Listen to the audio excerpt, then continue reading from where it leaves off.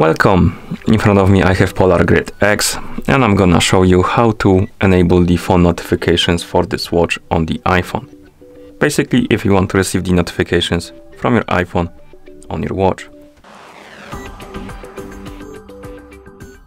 Before we start, if you want to receive the notifications from your iPhone on your watch needs to be paired with an iPhone via the Polar Flow application. Once the devices are paired together, we can continue. And now we need to make sure that the required permissions are allowed for the iPhone and your Polar Flow application, or rather, Polar Flow application and your iPhone to send the notifications to your watch. So let's open the settings on our iPhone. In settings, find the Bluetooth option and tap on it.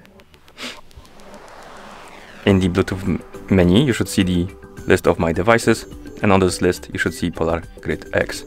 Tap on the info icon next to it, and here you should see the option called Share System Notifications. If you don't see it, close the settings for now, and let's open the Polar Flow application on our iPhone.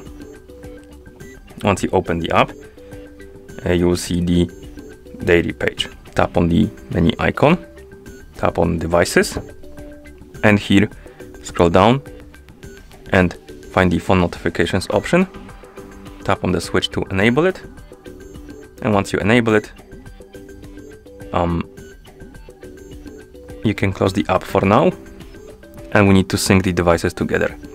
To force sync the devices, press and hold the back button. Keep holding it until you see syncing on the screen.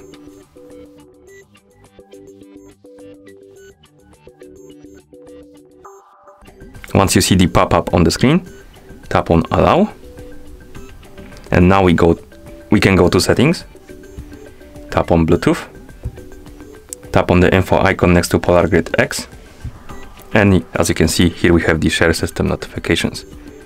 Make sure that this option is enabled. Once this option is enabled, you can go back to Settings, scroll down to the list of apps, find the Polar Flow application, tap on it. Here make sure that the Bluetooth option is enabled, and if you want to, you can also enable the notifications here, but this one is not required. Okay, let's go back to the Polar Flow app.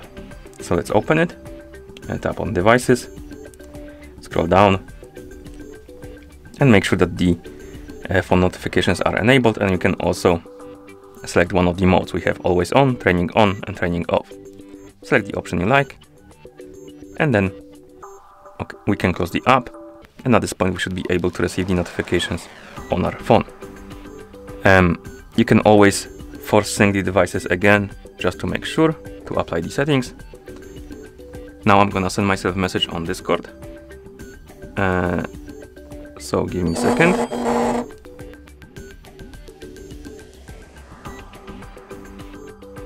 So we got the message on our iPhone, but we didn't get it on our watch. Oh, never mind, we got it on our watch. So if we press the if you swipe up from the bottom of the screen, on the screen you will see that we have the notification. For some reason it got cleared, but let's try again.